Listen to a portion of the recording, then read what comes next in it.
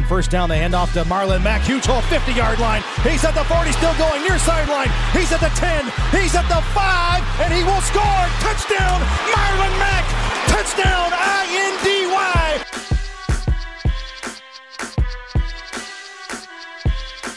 And again, it's picked off. It's Darius Leonard. Leonard with his second INT, and he's streaking down the near sideline. He's at the 40. He's at the 30. He's at the 20. He's going to go. A pick six for the Maniac. Kenny Moore gets to Deshaun Watson. That's a sack for Kenny Moore. Kenny has a pick and now a sack in the game. Horseshoe is back, baby. The horseshoe is back. With the 85th pick in the 2020 NFL Draft, the Indianapolis Colts select free safety Julian Blackmon out of Utah. He's a guy that switched positions in 2019. He was formerly a cornerback, switched to free safety, and the Colts get him here at 85. He's 6'1", 204. He's a guy that got injured at the end of last year in December, but certainly a guy that has some upside here. I know, Andrew, you were talking about some experts were saying had he not been injured, he may have been likely a second-round pick.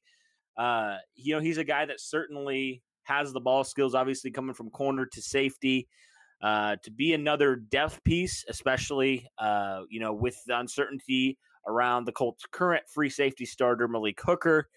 Here's another guy to add some depth to that secondary, and now you have presumably 4 safeties you're going to roll with unless you make another move. And Malik Hooker, Khari Willis, then you get Blackmon, and then obviously George Odom was the guy that filled in when needed last year, and I think it's a pretty solid player for you. Andrew, what are your takes here on the Colts selecting the Utah product Julian Blackmon in the 3rd round? One thing that speaks volumes in terms of how Chris Ballard views depth in the secondary. He went out and addressed that a little bit with the signings of TJ Carey and Xavier Rhodes, pardon me. And then he just addresses that even further with Julian Blackmon here. And as you mentioned, Cody, I did hear a lot of experts saying that had Julian not suffered that torn ACL, that he was a second-round pick.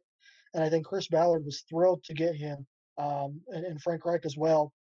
And that entire personnel staff were thrilled to get him where they did at 85. In fact, I'm reading a tweet from Kevin Bowen, who said that Blackmon just told them a few minutes ago that he's had a lot of contact with the Colts and, quote, don't be surprised to pick you earlier than people think, unquote. So, that in and of itself speaks volumes in terms of what Chris Ballard and company saw in Blackmon. And I don't know if it speaks volumes in terms of how they feel about Hooker. But as you mentioned, Cody, you now have George Odom, you have Khari Willis, and Malik Hooker, and then now you add Blackmon to that mix. So I think it's a great pick. Yeah, and the Colts also didn't pick him originally where they had a 3rd round pick at 75. They traded down 10, got him at 85, traded pick 197 as well, got 85. 149 and pick 182. So Chris Ballard was talking and he was adamant about, I would like more picks. Well, he gets another pick here with this trade, and the Colts get a free safety and add to their secondary. You mentioned they already addressed corner position with signing 2 guys, Xavier Rhodes, TJ Carey. Overall, it looks like the Colts are continuing to add. This is the first guy that they add on defense.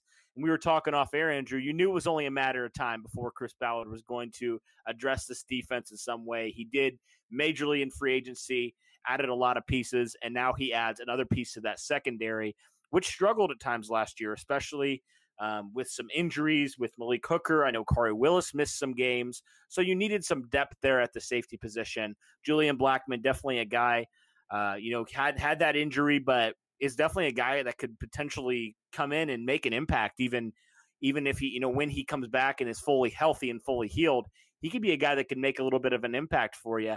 Just adding more depth to that. And you mentioned it also, Andrew, off air. This is the highest pick the Colts have made at the safety position since they drafted Malik Hooker, 15th overall in 2017.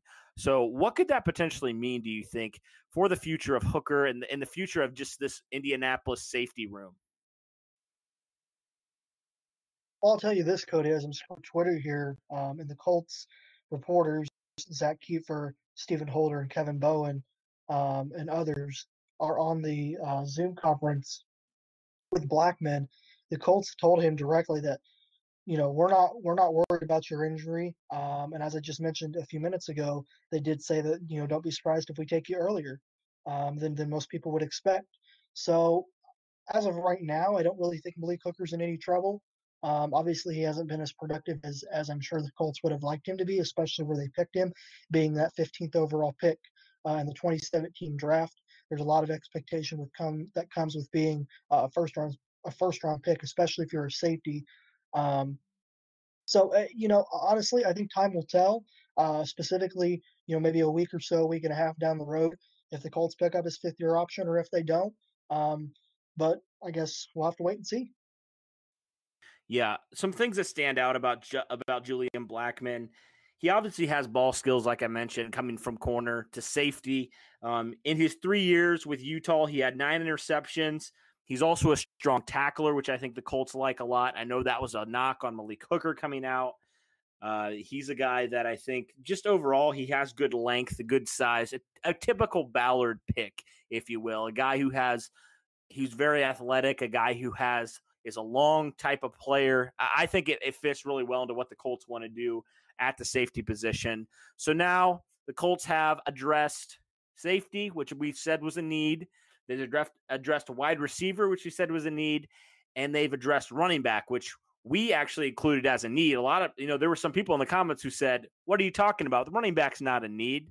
Well, the Colts drafted a running back in Jonathan Taylor there at 41. So obviously they looked at it as a need and the best player available. And so it'll be interesting to see now on Saturday, the final 3 rounds of the draft finish out rounds 4 through 7.